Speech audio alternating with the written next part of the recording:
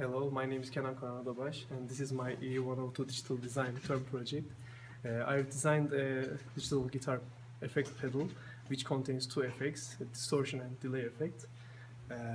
Basically what I've done is taking the analog signal from the electric guitar and converting it to digital 8-bit signal and processing it into the Basis 3 FPGA board, and finally converting it to analog signal and giving it to amplifier. Let me first present you distortion effect only.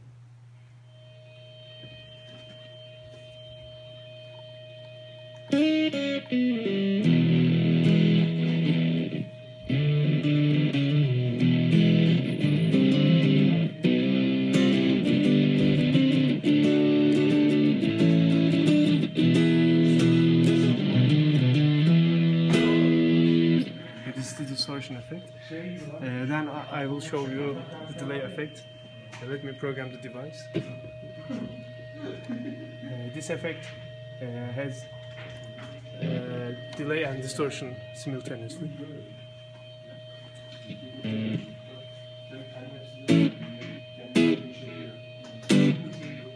As we hear, the sound comes after I hit the string. Approximately half a second. Okay, this was my term project. Thank you for watching.